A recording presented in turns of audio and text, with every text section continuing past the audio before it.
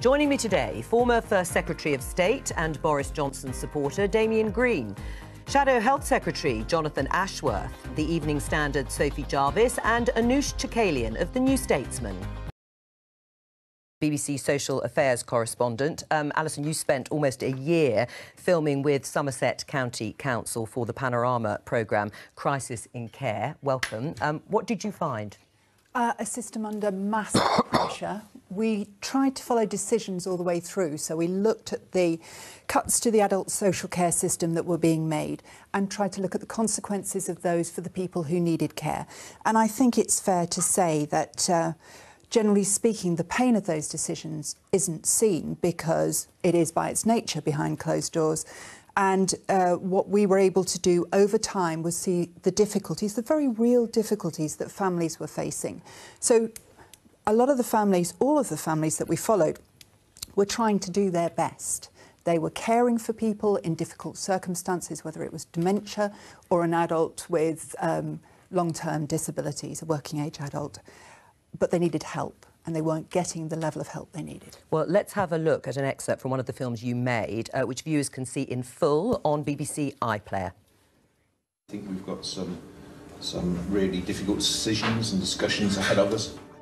We have a plan coming together. I think there'll be some difficult decisions. And we're trying to sort it from our end, but there's still lots of things that the government need to do to help us. There's some things where they could really ease our pain. Can you lift your arm up for me? I'm not up there. That's it, well done. And this has a toll on me. We're not going anywhere, we're staying here, we're going to get showered. Mentally and physically. Will you take me, please? I'm helping you, come on. No, you're strangling me. My emotions of Stratfield House closing, anger, disappointment that we're not getting that support.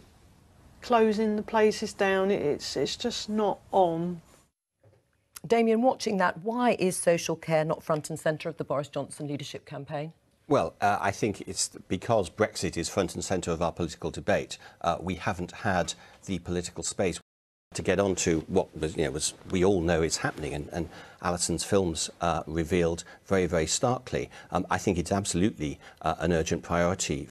Pamphlet, I believe you said that you suggested, you accepted that you would have to increase taxes. So where does that tax come from? Does it come from the younger generations who haven't enjoyed stable jobs, affordable housing and a consistently increasing paycheck? Or does it come from the old people who are getting older?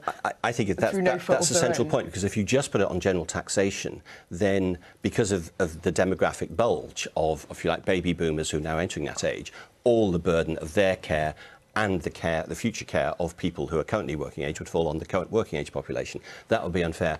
I mean, I made various suggestions. The one that was most controversial and most hated by people, so I'll bring that up in a slightly self-flagellating way, was the idea of having an extra national insurance payment, but only for those over the age of 40. It's actually it's what they do in Germany. This is a sector which I think is a broken model, really. It's had about £7 billion worth of cuts since the Tories got in, but it's a sector which relies on low pay, and there's 110,000 vacancies across the sector. And it's a sector which has been sort of privatised over 30 years. If you go back to 1979, around 65% of residential care beds were provided by local authorities. Now it's just 6%. So I think, yes, we've got to have a debate about what is the obligations on the state, what the right level of taxation is to pay for it, but I also think we've got to have a debate about the whole model and delivery of social care. I don't think this privatised model has worked. Adult social care and how it links into the health service, and we're seeing the impact of that, is an area that there is the room for the big ideas. Yeah, well, we've talked about setting up a national care service, and we would put in an extra £8 billion into social care over Parliament. 7.7 billion has been lost since, according to Directors of Adult Social Care. That's an initial input to stabilise it, if you like. The biggest pressure, according to Directors of Adult Social Services, facing the care system is the growth in working age adults who need complex packages of care. So it's not as straightforward as a generational shift. The money needs to come nationally rather than locally. I think taking it out of council tax and local authorities actually is putting so much of a burden on local authorities that they'll be less and less able to fulfil the functions we all want them to do. What I find amazing is that it's down to sort of Damian writing a paper when you're no longer in your position in government and us having this discussion here on a television programme, when actually it's down to the government delaying their green paper on funding adult social care for now 2 years. It was announced in the budget in 2017, it was in the manifesto, and now it's summer 2019 and it still hasn't come out. It was due to come out in summer 2017. So it's all very good saying this should be the priority of the next Prime Minister, but it clearly isn't, is it? If a government introduces something, then the next government has to implement it. That's what happened with auto-enrolment of pensions. Yes, it was an idea that came out under the Blair government, implemented by the coalition government. That's the sort of thing I want to see.